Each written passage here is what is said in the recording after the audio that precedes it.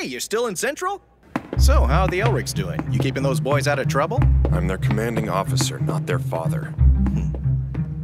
Hey, tell me something, Roy. Why'd you decide to make Ed a state alchemist anyway? He's just a kid. I mean, military life isn't easy, you know. That boy's gonna have to go through hell someday. They've seen hell. Both of them.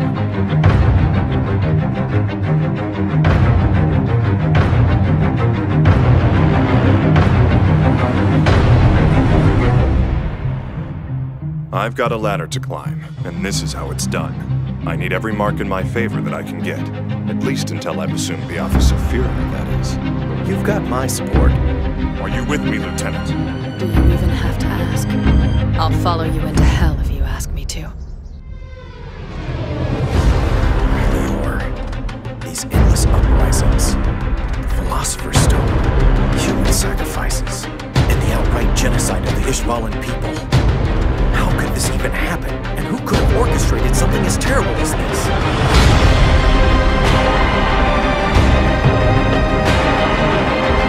Bloodshed gives way to more bloodshed.